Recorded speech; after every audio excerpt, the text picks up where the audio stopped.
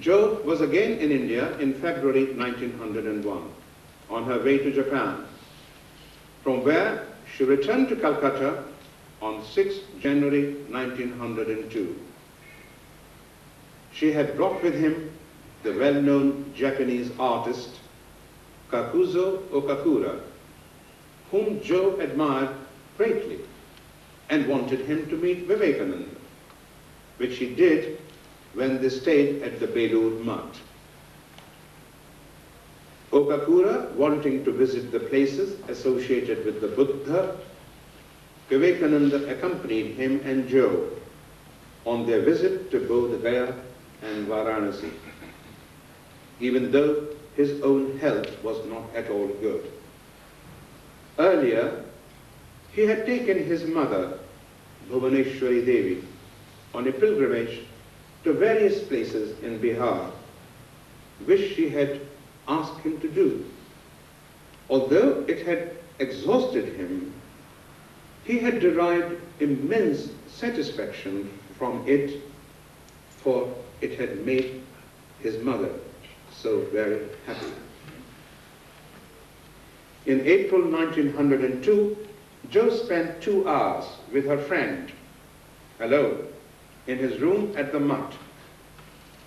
She recalled later that while Sister Nivedita was distributing prizes for some athletics, I was standing in Swamiji's bedroom at the Mutt, at the window, watching.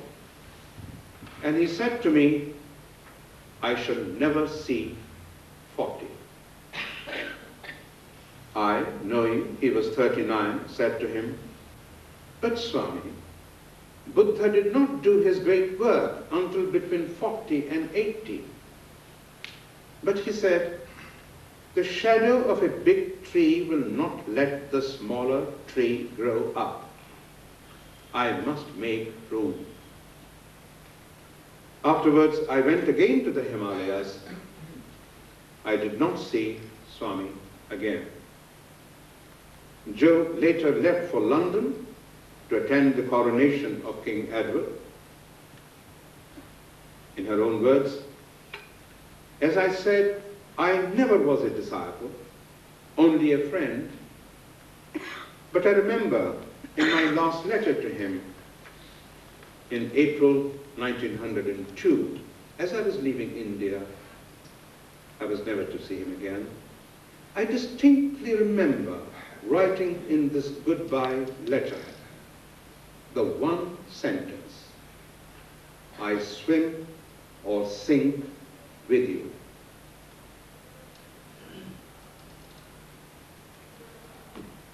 I read that over 3 times and said, do I mean it? And I did. And it went. And he received it, though I never had an answer. Nivedita spent half a day on 2 July with Vivekananda.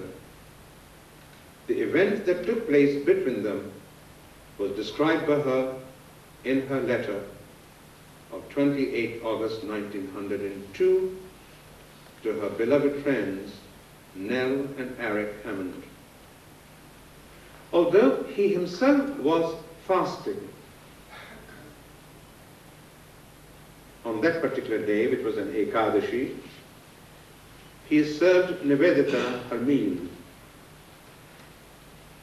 He insisted on serving me. But this is not for repetition to others.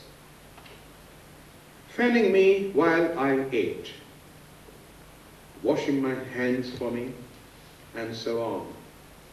I said, "Swami, I hate you to do this. I should do it for you." Then he laughed and said, in his daring way, that Jesus washed the feet of his disciples.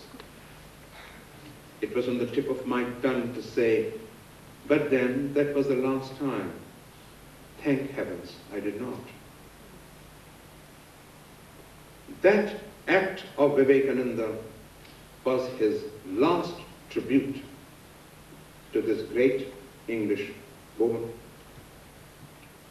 who he had always known to be him,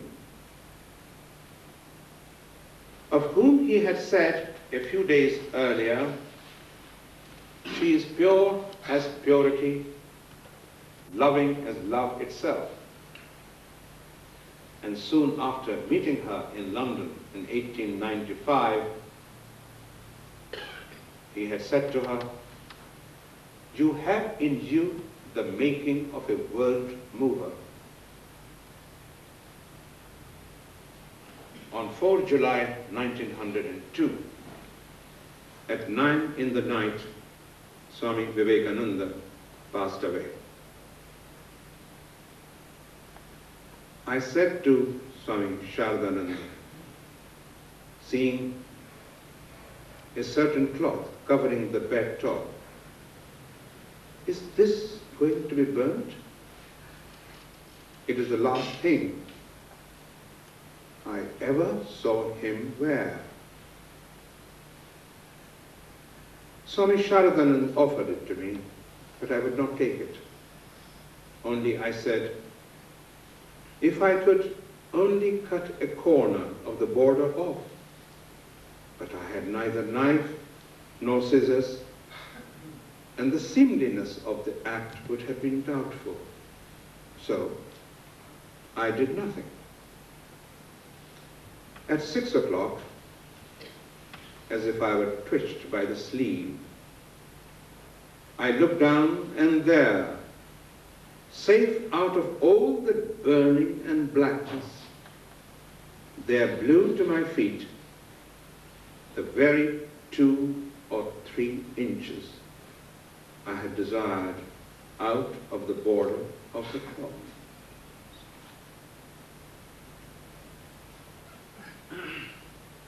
On 10 July, she was invited by Swami Brahmananda to Belur Math and was given 2 choices. Either she stops talking of nationalism or she leaves the order. Nivedita chose her freedom and left the Ramakrishna order. But with Vivekananda established in her heart even more firmly than perhaps ever before. To this should be added, unlike most novels and great films,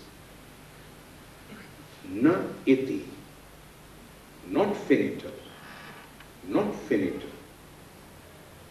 This story has to continue.